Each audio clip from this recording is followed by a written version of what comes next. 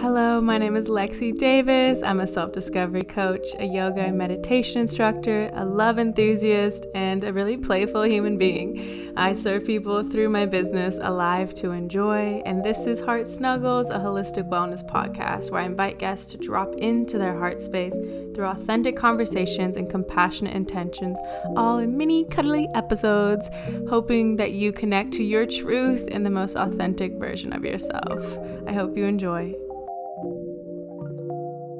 Welcome to Heart Snuggles. We're so happy you're here today. Thank you. So if you want to go ahead and give yourself a little introduction to everyone. All right. My name is Kesh. I am an organic farmer. I'm an author. I'm a chef.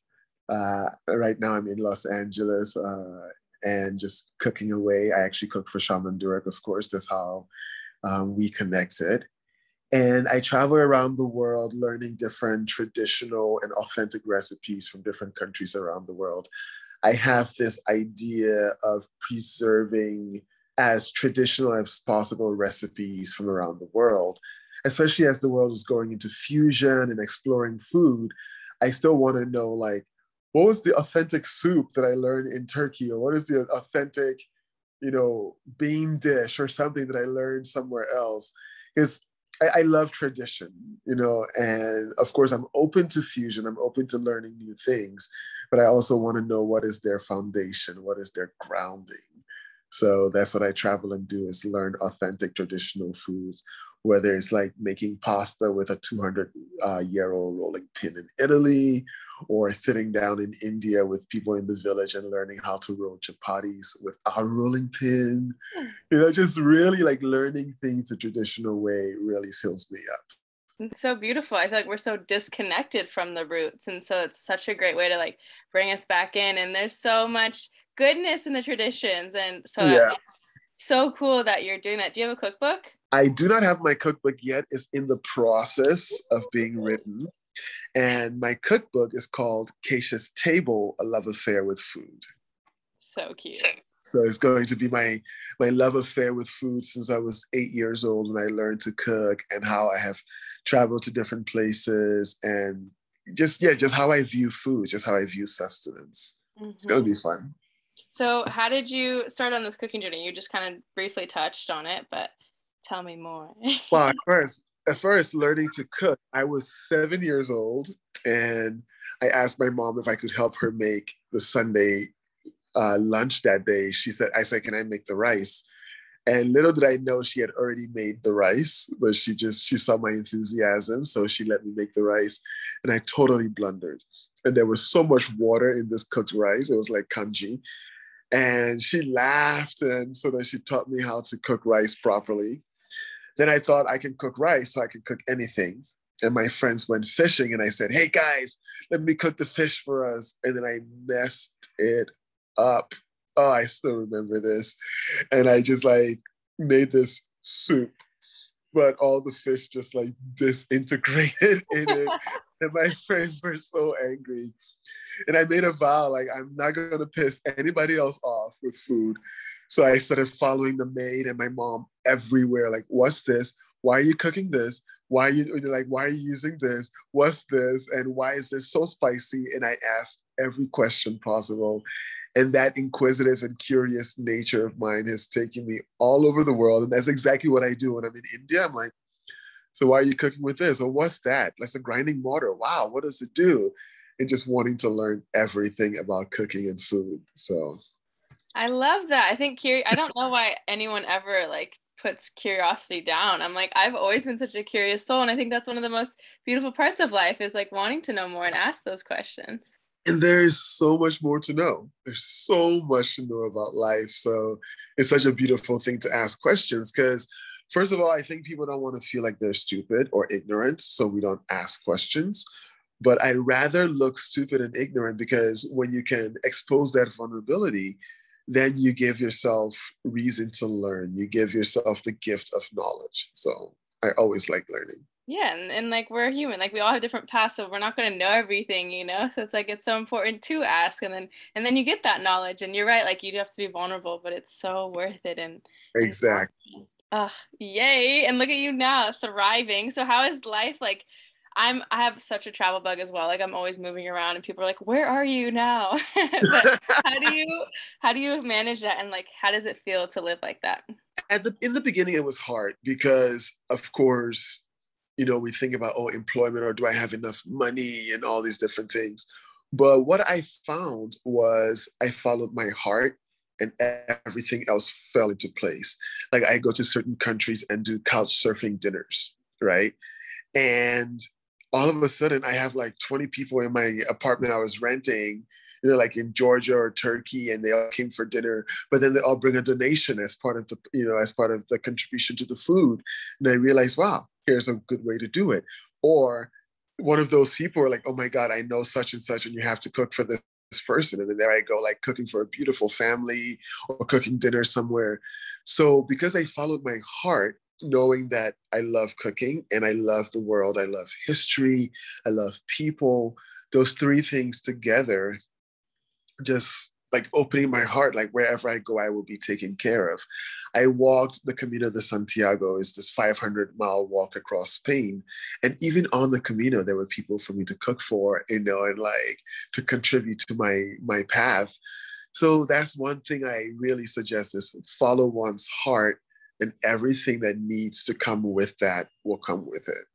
Agreed. So beautiful. Your heart always leads you to the best places. And that's like couch surfing has been some of my favorite experiences. Like you just meet such wonderful, open-minded people. And like you said, it just trickles and trickles. Like as you continue to step into the unknown and just trust, like you will be rewarded. So that's where it's at. And of course the pandemic was really hard because I was stuck in one place. I was in New York, upstate New York, for about 5 months or 6 months at the beginning of the pandemic when I came back from Egypt. And it was a little hard because I'm so used to just, like being ready for the next adventure. And then here I am stuck in this place and just stuck inside. But it was also good to appreciate because I got to do more writing. I got to really focus on the structure of my cookbook and like what I really want to offer through my cookbook. So everything went pretty well. That's good. And I have such a fascination with Egypt. Will you teach us some traditions from Egypt that you've picked up? I didn't learn anything in Oh, Egypt because I was there for about 10 days. And in those 10 days, it was very chaotic, that I didn't get to absorb myself into the culture. So I am planning a trip again to Egypt because I want to stay in Cairo and really learn to make Egyptian food, either Cairo or like Dahab or somewhere where they cook their traditional dishes. I want to sit with people and learn from them. So I'll be back with answers to that question. okay, perfect. And what about where you're from? What are some of the traditions? From Liberia, well, I'm making a Liberian spread tomorrow because it's my mom's birthday, August 19th. And in honor of her, I'm going to make some really good food for my friends and whoever will come to lunch. And I'm making a few of Liberia's favorite dishes. So I'm making palm butter. And palm butter, you use the pulp from the red palm fruit and you make this stew out of it that cooks down. It's really good. I'm going to make fried ripe plantains with tomato sauce. I'm making palava sauce. Palava sauce is like, it's jute leaves or molokhia leaves. They use it in other places in the Middle East as well. And it's like a steamed jute leaf sauce. It's really, really good. And I might make jollof rice as well, because jollof rice is a world-known Liberian or West African dish. So I'm going to do a little taste of West Africa for everyone. I'm really excited about that. Yum, that sounds so good. And that's so beautiful to honor your mom in that way. Where is she? She has passed on. She Oh. passed on about 4 years ago in 2017. Mm. But, just that memory of her, all the memory of my mother are just so beautiful, full of laughter, full of lots of like her crazy jokes and sayings. So I want to bring that energy to more on her birthday and just like, let's eat and toast to Gloria. That was her name, toast to her and have a good time and eat good food. Yeah, I think that's so important. Shaman Durek talks about that too, like infusing your food with those intentions and how that transfers to when you eat it. Yep. Yep. Yeah, Totally. because we are what we eat. We are our consciousness. and that's very important for me. It's very beautiful cooking for Shaman Durek because, he's nurturing everyone. And here I am nurturing the nurturer. So I really have to be in good consciousness. I have to be in good spirits, because it is true that we are what we eat, we are what we ingest. So I want to make sure that the person who is healing others, gets some healing foods in his stomach as well. And who heals you then? Shaman Durek and everybody else and the rest of the world. So it becomes this kind of like infinity, like yes. You heal me and I heal you. And that's how we are meant to exist, that we're all nurturing each other with all the gifts we have, right? Because I might be a chef, but I'm not a shaman and I'm not a mechanic or a computer person. So if I nurture somebody who's a shaman, or I nurture somebody who knows computers, or if I nurture somebody who knows finance, then so again, it becomes this beautiful exchange. That's my favorite way to live life. I love that exchange, and it just feels so good. And sharing from your passion is just like the best way to give. Yeah, actually, I learned a story when I was in India about that kind of way of cooperation. And they say it's the cooperation between the blind man and the lame man. They're both trying to get to a destination, but the blind man can't see and the lame man can't walk. So if the blind man puts the lame man on his shoulder, then he can direct the blind man and say, all right, go left, go right. And together, by cooperation, they both get to their destination. So beautiful. That's a heart smuggling moment. And then let's talk more about conscious cooking. So if someone doesn't really know what that means, just explain that. So for me, conscious cooking really means cooking with intent, cooking with intention. So, we live in a foodie world right now where people want to see the art of food, and we make beautiful dishes to look really nice. And of course, that's one of the components of conscious cooking is it should look so beautiful that even if somebody isn't hungry, they want to eat. So that's a good part. But sometimes we might be mixing tastes or qualities of food that may not help our bodies, right? That might, end up in indigestion or something like that. So if you're cooking with a lot of ginger to aid your digestion, you don't want to then cook with something else. I can't think about anything off my head, but you don't want to mix things that are going to neutralize each other and then you don't get the actual benefit, right? Like in Ayurveda, for example, they say with something like watermelon, eat it alone or leave it alone, right? So you won't find in Ayurvedic fruit salad, you won't find watermelon with other fruits because watermelon is cooling, but other fruits, their acids are meant to help increase your digestion. But then they end up neutralizing each other. And what do you do then? So you'll find in Ayurveda, people will eat watermelon or most other melons alone, and they will eat other fruits, without that. Because each fruit has a different purpose that it does or it helps with your digestion. So conscious cooking is like that. It's like, what's going to help with what I'm looking for from this food, right? Like you look at things like nightshades, like eggplants or tomatoes. I wouldn't eat them at night, right? You can eat them in the day because the sun is out, there's lots of fire for your digestion. But at night, it might create a type of gas in your stomach. So then you're left with having to then, compensate for having eaten foods that increases gas in your stomach. So that's what conscious cooking is for me, is how to cook in such a way that your body gets ample benefit from what you're eating. So I'm not just cooking to eat something because, food's good. It's like, yeah, food is good, but when should I eat certain food and when should I not eat certain foods?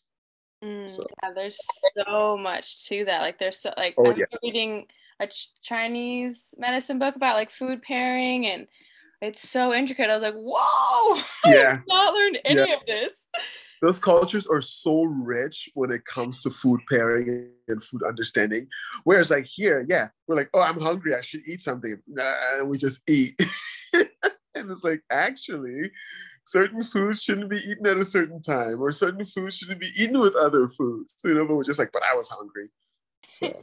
Yeah, we're so disconnected from that. And so if someone were to want to learn more about this, where would you direct them? Oh man,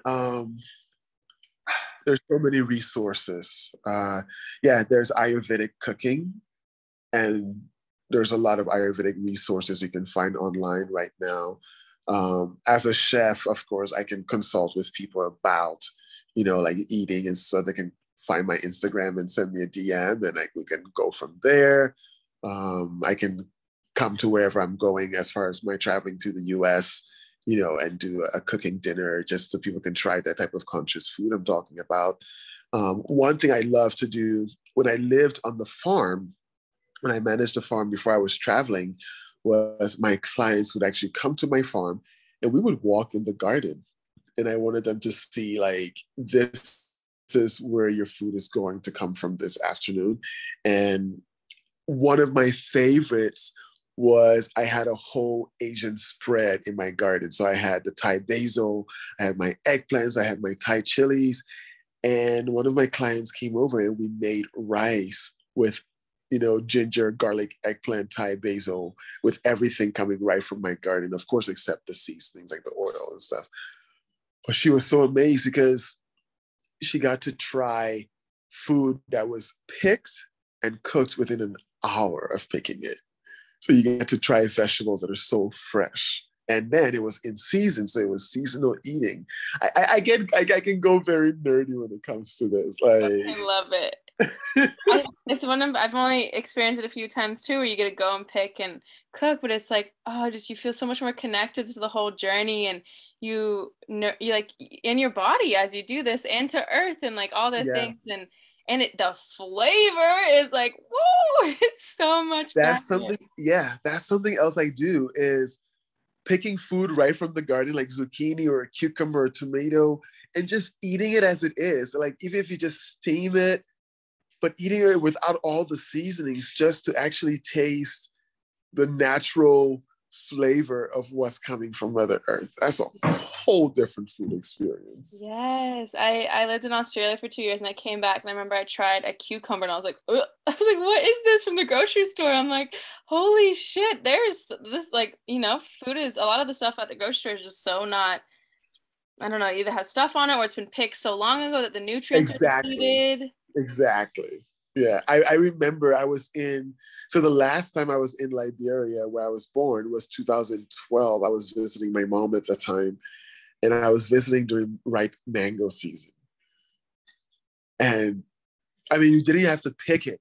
All we did was wait for the rain and the winds, and there'll be mangoes dropping from the tree. And you just pick a ripe mango off the floor, wash it, peel it, and bite into it. And then I came back to the US and I tried to get a mango at Whole Foods, and I was just like, this is so unfair, Yeah. It's so unfair. Yeah, let's talk about the benefits of having fresh food too. Well, because you get the fresh nutrients, you get the fresh nutrients, you get the fresh experience. Of course, we live in a culture that has been so spoiled with convenience. So anybody can say, well, I want my avocado in December, or I want my mango in December. And it's like, but you're missing out in the season of it when it's right there to give your body that type of benefits.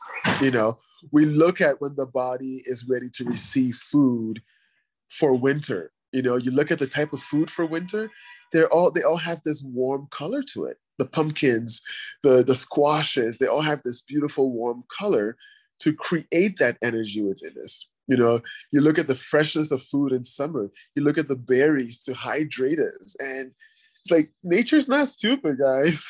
Mother Nature knows how to nourish her children. But we get so stubborn and we want to eat food out of convenience. And we're like, wow, I want a mango and it's freaking December. It's like, yeah, we could go into that and go crazy about that. It's so true. Yeah, that's another part of the seasonal cooking. It's like, even I sometimes will forget what's in season because everything is always in season at the store. And I'm like, wait, what? Exactly. What? Yeah. Yeah. It's a supermarket. Yeah. Yeah. And the importance of nourishing your body, especially in times like this when, there's a big illness or disease going around and like the importance of like nourishing yourself. Yeah, because, not to get into that, but that's one thing we're not hearing much of is fortifying your body with proper nourishment.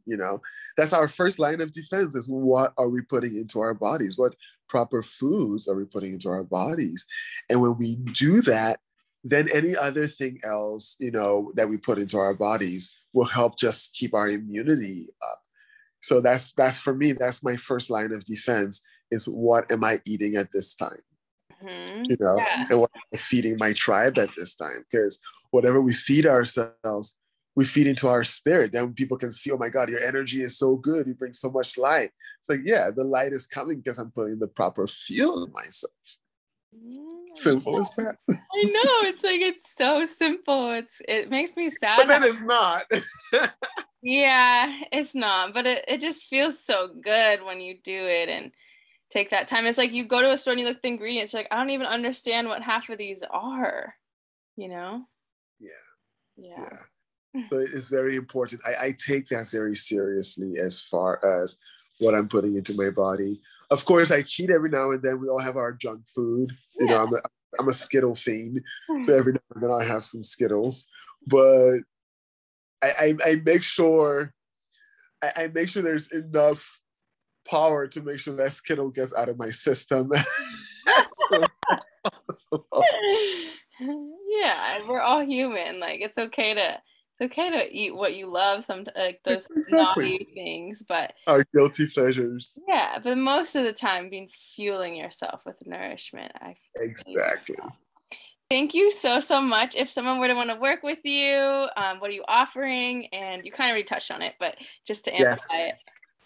Yeah, so I offer dinner events. It's kind of like the Kesh experience, like tasting the type of food that I cook.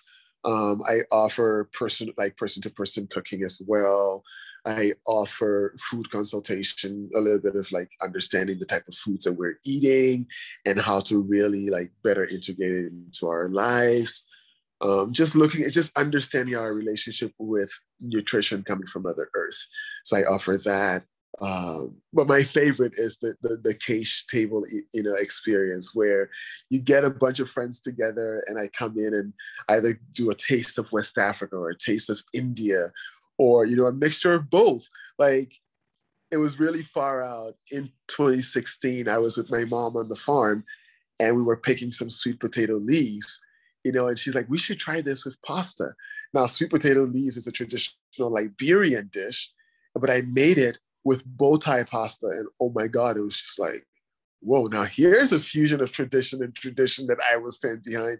So sometimes I mix it up like that. And it's a beautiful experience. So there's much to be offered. We can discuss it. Yep. Yeah, sounds amazing. I definitely want to get a group of friends together and do that. That'd be so fun. Like such a great way to spend time with people is around the table. That's another huge thing. Yeah. Growing up in Liberia, that was my sense of safety, was watching my mom and her friend eat and talk and laugh. And I always refer to the world is. So as I was saying, is I'd like to give people the Kesh experience with their friends. And it's like, yeah, come and join with us. And it's so sweet watching people interact with each other around food. It is so important because for those 20, 30 minutes, politics, there's no your side, my side. It's just the food side. Beautiful. Such a beautiful experience. So thank you. And if people want to find you, where can they find you? I'm on Instagram as Chef ESHASME. Amazing. Thank you so much. Thanks for having me. Thanks for doing this with me. I forgot my question of the podcast is, what was the last random act of kindness someone did for you? The last random act of kindness someone did for me was a friend yesterday who just came up to me and said, I have a gift for you. And it was this envelope with money in it. And I was just like, wow, thank you so much. It was really cool. And that taught me to always go and surprise someone else too. So I want to do that as well. Surprise the next person. Yay, beautiful. That's such a nice surprise. It was pretty cool. Okay, thank you so much. Thank you again, Lexi, and hopefully we'll talk soon.